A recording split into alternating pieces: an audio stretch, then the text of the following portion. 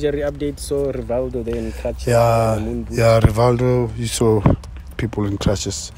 I mean, he's a tackle yesterday. Yeah. As I said yesterday, I wonder if the guy has apologized for that, because it was a career-threatening tackle. I saw it on TV. He just never worried about the ball. He just said, I want that ankle. And he went to the ankle. And it's unacceptable. And if my player does that, I'll also say it. So far that's him who was playing yesterday. So sorry, coach, what's the diagnosis? How long? Or they haven't? No. We'll speak to the doctor now. Yeah. And in fact, he's the one to be addressing that, because he's here. Okay. Yeah.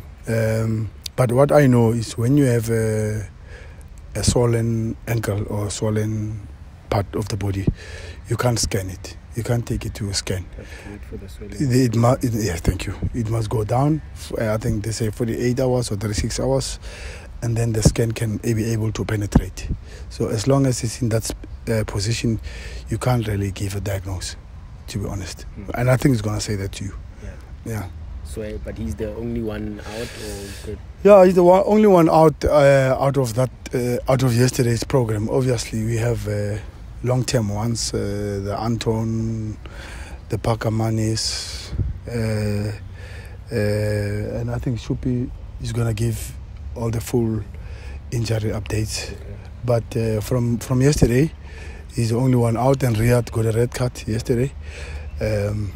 We expect Dennis to be back. In fact, Dennis was more precaution because of that hamstring that he always gives him a hard time.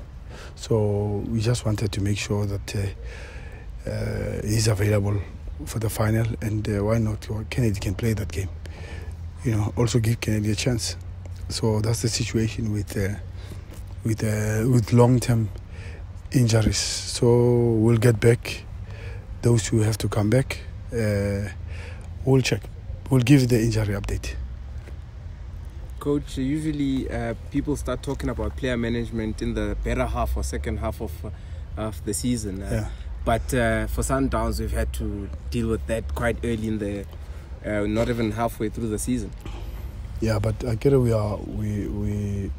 suffer from being too ambitious as a club, trying to be in all the places, trying to win top 8, which we failed because we lost the semi-finals. Fortunately, we managed to go to the final of Telkom, and trying to be top of the group in Champions League, which fortunately we managed, and also chase the league, or what do you call protect the cup and try and keep it at Glory Cup. So that's what when you try all those things and you're too ambitious, you're bound to suffer. And when you have a lot of players who are also playing international football, like Dennis and them, you will suffer from injuries, you'll suffer from all those things. Tapelo Morena, his injury came from Bafana when he played against Bafana. I don't know if you remember when he played, they tried to substitute him. The last match was at Orlando Stadium, Sudan. They were substituting and they didn't substitute. I don't know why they didn't substitute, because they had enough time to can substitute. But I don't want to talk about why they didn't substitute him, because I remember he wanted to be substituted. But that's why we are where we are with Tapelo. But if you play international football and you're playing for your club, it happens, man. Even overseas, Aguero and all those guys, they get injured in the national team. It's normal. It's professional sport. That one, we can't complain. We at Sundowns, we understand that players must represent the national teams, and they need to play for their national team. As long as they've been declared fit by the doctors in the national team, they need to play. Those are the principles. I was a coach in Bafana. I know that, because at one stage David Moyes didn't want to give me Steven Pienaar. So we follow the protocol. We call FIFA. We do that. He's not going to play for the next 3 games. If he doesn't play for Bafana, he brings him in. So this story of club coaches fighting for a player, why is he playing in the national team, is not in your hands. And by the way, don't send him. You won't have him for 3 weeks. So that's the story. And by the way, we need to support national teams, man. You know, we need to see Bafana doing very well, so there's no issue. And Coach, Mamelodi Sundowns has cup pedigree ahead of this weekend. How do you psych your players up to actually say, guys, as much as we may have the favourite tag, but we need to win the game on the field first? No, I don't think we are favourites. I think Maritzburg has an edge. They've been winning more games than us. They've been doing very well. So if you maybe you're talking about the profile of the clubs, of course, we can't say put any excuse to say that Maritzburg we are not favourites in that space. But football is a match, you know. So it's your form. You must know the cup is not a league. Ne? A cup is, you can lose and draw all the games in the league. Come cup day, you win. Come cup day, you win. Then you are in the final. It has nothing to do with your form in the league or whatever. So that doesn't help. Cup, it's a cup. It's a once-off. What happens on that day, whoever who's good, who pitches, who is ready, and also a little bit of luck. Ne? You need a little bit of that. Then you win the cup. I mean, that's it. It doesn't mean that when you win a cup or in the final, it means you're really, really doing very well. Especially the cup of 4 games. I mean, you can draw, win, draw, lose. And when the day of the cup you win, you're in the final. Coach, straight after the penalty last night, I saw you telling Shishi to take the penalty, and his game looked he looked more confident and enjoying his game from there on. How happy would you say you are to go into the final with a injury-free Mshishi number 1 and number 2, very confident Mshishi? Yeah, I did not tell him to take the penalty. We do practice penalties. You are here also, you see. We do practice penalties. Gaston and Mshishi are the guys who take penalties. So Gaston is not on the pitch. It's a no-brainer. Mshishi must take it if he feels good. So it's his space. And when Nascimento is around, you know it's his space. So Gaston has got a 100% record. Tembazwane has got a 100% record. Nascimento has got a 100% record. But Nascimento 100% on maybe 9 or 10 penalties. So they know. Sometimes I've seen Gaston negotiating with Tembazwane on the pitch to say who takes it, who doesn't take it. I just stay away because I know they practice them and they know. And we've got other penalty takers. Andy Lejali is a very good penalty taker also. Trust me. He takes them, yeah. Even Madisha. Lyle also is good with penalties. But you have to follow the principle to say who's a penalty taker number 1 or 2 or 3. Yeah. I don't know if I've answered the other question. Confidence. Yesterday I was not supposed to play in 90 minutes, because I was afraid that I'm overloading him for the match because he's not fit to play. He doesn't have match fitness. He just came back from 2 months layoff. So we're supposed to be building him up slowly like we were building Sereno. But I had a problem on the pitch because some of the changes were forced, like Rivaldo's one. And Sugar played with flu yesterday, Mabunda. He said he's okay, and I must listen to him if he says okay. So he had flu, but he played. So, and also you must know, he hasn't been playing a lot, so he says, Coach, no, I want to play. I must give him a chance to play. And that's the other substitute. Those were 2 forced substitutes. But not only that, was also a little bit tactical on Mabunda, because it was Mabunda and who played in the midfield yesterday? We changed the team so much. I forget. Madisha, Rivaldo. I mean, Rivaldo is a centre back and Mabunda is a 6. So I didn't have enough on attack. You know, it's like I'm having 2 6s when I have supposed to have an 8 and a 6. So that was one of the changes that happened. It was also a little bit tactical. But it's good to have Tembazwane back. I think second half he played very well. He came to the level that we always know, but you could see that first half he was losing few balls. But he just doesn't have the game speed and match fitness. But a player like him, Now we needed him to win. He came up. I mean, look at the ball he gave to Pitso. Look at the balls he's been distributing. He should have scored also. So we are forced to keep him on the pitch because we want to win now. You know, so I'm wondering if we didn't overload him. So we have to look after him for the next 2 days. And if he has to take another day off tomorrow, he can take a day off. Coach Matisha seems to be improving each game, and also yesterday after the substitution, he brought him in the midfield. Yeah, he's developing. He's coming up very well. You wish he stays humble on his performance, and yeah, him and Musa. You know, I always talk for my players, and other coaches also talk for their players. I think they're the two best centre backs in the country, him and Musa. And I always say that, yes, we have good centre backs in Tyson and Buhle, which is they're good also. Make no mistake.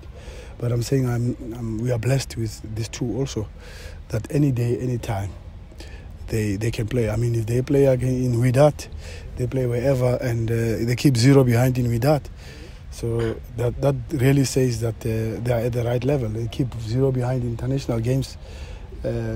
When we played the Angolans and all that. So it means they're at the right level. And I'm happy that Buhle and Tyson are also playing international matches. So we need international places in that place. So we are blessed with 4 centre-backs in the country. Same as the midfielders. We've got a lot of central midfielders.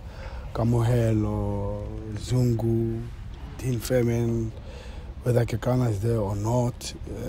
We have so much central midfielders. We are blessed in the country with central midfielders. Coach, can I ask just the threat that Maritzburg posed? A lot of people thought they would struggle when Ndlovu went to Pirates. Makaringe also left. A couple of players that they've lost, but they've done well. And if those guys can really, honestly speaking, create so much scoring opportunities against a team that is top of the log, that's winning all the games, like Chiefs. If you don't respect that they can beat, because we don't beat Chiefs. They are beating everybody except Maritzburg. So if you don't respect that, and you're making a big mistake. So we have to respect Judas. We have to respect all the players that they have. They've got a very good team. You know, they really have a good team. Kunene, Buchanan, what's his boy who was playing for Wits last year. Klaassen team also played for Wits. Deruk in defense. I don't know if Kulu is back, but they have enough. They have Senoka. Top keeper. They've got number 1 keeper in Ghana. You know, they have enough. They are strong. So you got to respect what they have, and they've been winning. They won away in Amazulu. So the worst thing you can do is to look at the position on the log of Maritzburg and look at us and say, or look at the results for years and say that we always have an upper hand. Yes, we do, but that's not going to help you. Or to say that we will have more people on the grandstands. How did they come up in the final? Didn't they play against teams that have more people on the grandstands? And I think Eric wants the cup. Ne? I think he's won one cup with SuperSport, if I'm not mistaken. Yeah, and Cape Town City. Ne? So he shows that he's a coach that wins cups. So we should respect that. Coach, your advocacy on something a bit different. For local coaches can never be questioned. What did you make of the developments of Pirates with Rhulani being moved and the guy from Germany? Yeah, Matlati, you want me to comment about Rhulani Pirates. But why should I comment about Rhulani Pirates? I don't want to upset people. No, I comment on local coaches, not on Orlando Pirates. If you rephrase it, maybe I can answer. Not Orlando Pirates. Okay. Coach, was Coach Rhulani too young to coach a team like Orlando Pirates? Not taking away what his is abilities? What is too young, man? The Tuchel and Thomas Tuchel and all these coaches have came up. There's Lundberg coaching Arsenal. There's never too young. It's always a balance, ne? It's the team accepting you, the players playing for you. Is also the experience that you need to put, and you also need a little bit of luck, to be honest, to get there, you know. But I'm happy that he fulfilled his dreams, his vision, because he spoke to me. He says, I want to coach Orlando Pirates. And as long as I'm sitting next to you here, I'm going to be behind you all the time. I need to fly. I said, fly, my boy. Go for it. You never know, because I also was a coach at Supersport. I think I was 33 or 34 at Supersport United when I was swimming with the Sharks, the Gordon Sons, the Clive Buckers. You can name them all. So, yeah, he has achieved his dream, his vision, his fulfillment. But it's never the end. He's a good coach. He remains a good coach. He's one of the good coaches I've worked with. And I've said it before that I think he's going to be better than me. And I still believe that he's going to be better than me. He needs time to do that. And there's enough time. I was a coach at Supersport for 7 years in the Premier League. Do you know why I went? To be the assistant for 5 years. You know? So there's nothing wrong if he can be an assistant again. You know? That's the words of encouragement from me to him. Okay, I'll give him a call, I'll speak to him, but I know emotions are a bit different. I'll call him, I'll speak to Rhulani and find out how he feels and all that. I'll always advise him as a brother that he still has a space in South African football. There are coaches who've been here for a very long time. Very, very long time. Won one trophy in 11 years or 10 years. So he must come back. I mean, he didn't even finish the season. So he has a chance, you know. It might not be now, might be the other time. So he has an opportunity, he has the time, is on his side, and he's going to learn more. You know, when you're not hands-on in the background, you learn, you improve, you can do other things behind the scenes. Pressure is not on you. So he's got time. He's a good coach. I'm just, you know me, I talk for local coaches. You know, I'm just not happy that local coach is gone. Not to say that I don't want foreign coaches to be here, but I look after my team, my country. I know where I come from. I know the struggle that we go through. But I can always say Clinton Larsen is back also. So one of the local coaches are back. So you can't have the cake and eat it. But I'll always speak for the local coaches, because I know as a local coach, and especially as a black local coach, you really have to convince, ne? You really have to convince that you are good. And sometimes you are not given enough time to really convince. He's got enough time. Yeah.